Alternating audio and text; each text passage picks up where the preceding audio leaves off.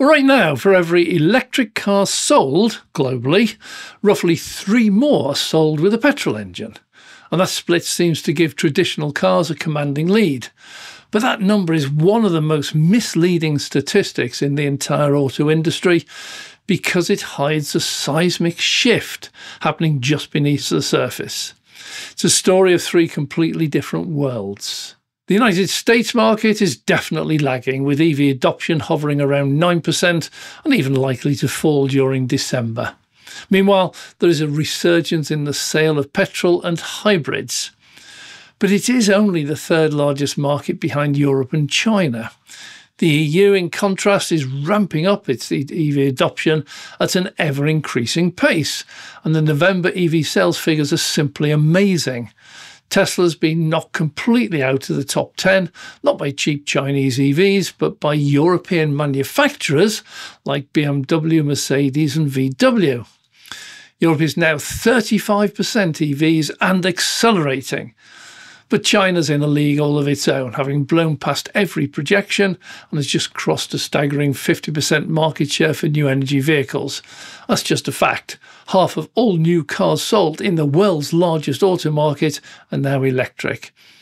This explosive, unprecedented adoption rate changes everything. In this video, we're going to cut through the confusing headlines and the political noise. We will analyse this great automotive divide to pinpoint the exact year the global tipping point will be reached, the year your next car will almost certainly be electric. This is Dave Takes It On, and I'm Dave. On the surface, the global picture looks like a slow, steady transition. In 2025, about 1 in every 4 new passenger cars sold worldwide will be an EV. That does include both fully battery electric vehicles, BEVs, and plug-in hybrids, often called PHEVs. To go from less than 5% of the market just a few years ago to over 25% today is, by any historical measure, an industrial revolution on fast forward. There are now well over 50 million EVs on roads around the world, a number projected to keep climbing dramatically. But this impressive global average masks a fractured reality. The world is not moving in unison.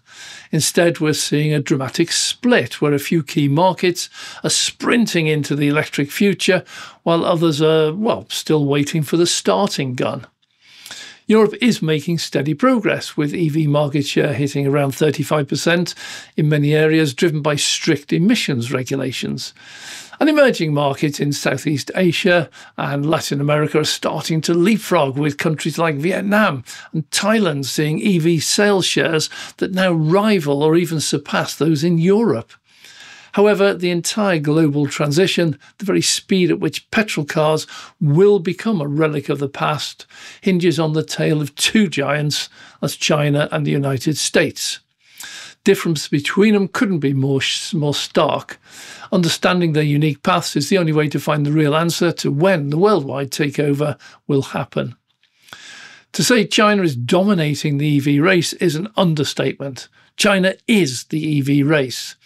In 2025, sales of new energy vehicles, which includes the BEVs and PHEVs, have officially crossed the 50% threshold in the first half of the year, meaning they are now outselling traditional petrol cars. For the world's largest car market to hit this tipping point a full decade ahead of their predictions is nothing short of revolutionary. So how did this happen? And it wasn't an accident. It was the result of a deliberate multi-decade industrial strategy. First, the Chinese government poured massive support into the sector. Estimates suggest this aid reached over $230 billion between 2009 and 2024, making EVs more affordable for everyday citizens. And this support was combined with tax exemptions and mandates that forced manufacturers to produce a certain percentage of EVs.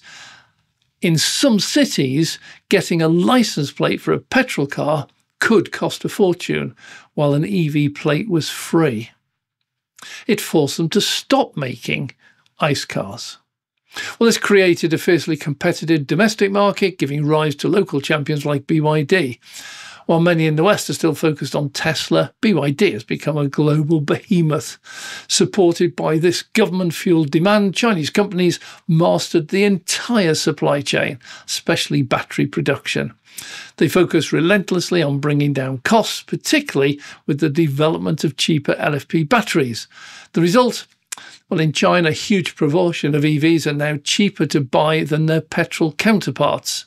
Price parity isn't a future goal, it's a present reality. With a saturated and hyper-competitive market, these Chinese giants are now looking outwards. They're exporting millions of affordable, high-quality EVs, filling product gaps not only in Europe, but in the rapidly expanding new markets, Southeast Asia, Latin America. In essence, China built its own EV ecosystem, achieved critical mass, and is now pulling the rest of the world along with it. Well, now let's cross over to the United States, where the story is completely different. In 2025, US market share for the new EVs hovering around a disappointing 9%, has even dipped lower already in some quarters. This isn't a complete failure, but it's a significant lag compared to the global pace and a world away from China's reality. In fact, for the first time, analysts have had to reduce their long-term forecasts for EV adoption in the US, citing a number of uniquely American roadblocks. The primary obstacle is cost and policy seesaw. While EV prices are falling, the average transaction price remains high for many buyers. This is made worse by a shifting political landscape. Federal tax credits, key incentive, expired at the end of September 2025, creating a sales cliff and significant uncertainty for consumers. The rollback of federal fuel economy standards has also chilled the market, driving many back to petrol. Well, this environment has led to a fascinating trend, the rise of the hybrid. For many American consumers, hybrids have become the preferred stepping stone, offering better fuel economy without the commitment and the perceived risks of going fully electric. Then there are the classic concerns: range anxiety and charging infrastructure. While most daily driving is easily covered by today's EVs, the fear of being stranded on a long road trip remains a powerful psychological barrier, and long road trips is definitely a thing in the US. Currently, the US has far fewer public chargers per EV than Europe or China, especially fast, reliable chargers along highways, which only reinforces this anxiety. Tesla still dominates the US EV market, but its share is shrinking as other automakers slowly ramp up production. However, unlike in China, where dozens of brands compete on affordable models, the American market has been slower to introduce budget-friendly options, further slowing mass adoption. The US is not stalling, but it's clearly in a lower gear. Now, it's clear that where you are in the world dramatically changes your perception of the EV transition. It's a sprint in some regions and a marathon in others.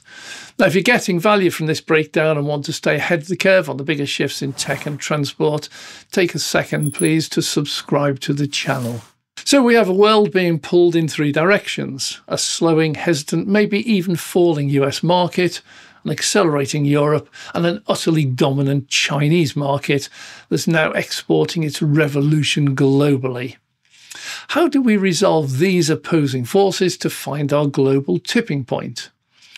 Well, the answer comes down to sheer market gravity. China's car market is so massive that its momentum is becoming the world's momentum. China alone accounts for nearly 2/3 of all global EV sales. The country sells more EVs in a single year than the entire US car market of all types combined. Even with a slowdown in the US, the global growth rate remains explosive, driven by China and the wave of affordable Chinese EVs now landing in emerging markets. Three key factors will push the world over the edge. First, battery costs continue to fall. Overcapacity in China's battery plants is driving down prices, making EVs cheaper for everyone. This is the single most important factor for reaching price parity with petrol cars. Now, second is the rise of the vastly improved LFP batteries and the introduction of the solid-state batteries. The latest generation of silicon carbide, sodium and LFP batteries offer energy densities now approaching that of the original NMC batteries, but at a fraction of the cost, while solid state, still in early stages, are being commercialised and are expected to enter the market soon, promising even greater energy density and faster charging. This will help eliminate the final arguments about range and convenience. And third, the build-out of infrastructure is reaching a critical mass. While the US definitely lags, elsewhere global investment in public EV charging is immense. When you put all the pieces together, the trajectory becomes clear. The slowdown in the US may delay the global tipping point by a year, maybe two, but it cannot stop it. Forecasts from leading analysts like Bloomberg NEF project that the global share of electric cars in new sales could hit 50% as early as 2030. Others, a bit more conservative, their models point towards nearer 2035. Well, considering the massive acceleration in emerging markets and the continued dominance of China, the 50% crossover point for new car sales is imminent. Based on the current supercharged trajectory led by China, the global auto market will pass that 50% mark and officially enter the electric era in the early 2030s. The most data-driven prediction points to the year 2032, but so many past predictions have been wildly pessimistic. By then, more new electric cars will be sold worldwide than new internal combustion engine cars. The war will be over. Petrol cars will have lost. After that, it only leaves a rapid decline before the final collapse. That statistic we started with, for every one EV, 3 gas cars are sold, already feels a bit dated, doesn't it? It's a snapshot of a world in transition, but it doesn't show the incredible velocity of that change. The story of the EV takeover is no longer a global monolith. It's a story of China's market gravity pulling the rest of the world into an electric future, even as markets like the US hit the brakes. By 2030, that debate will at last be over. The infrastructure will be widespread, the cost will be competitive, technology will be far superior. Your next car, or the one after that, will almost certainly be electric. The only question left is, are you ready? Well, let me know what you think in the comments down below. I'm Dave.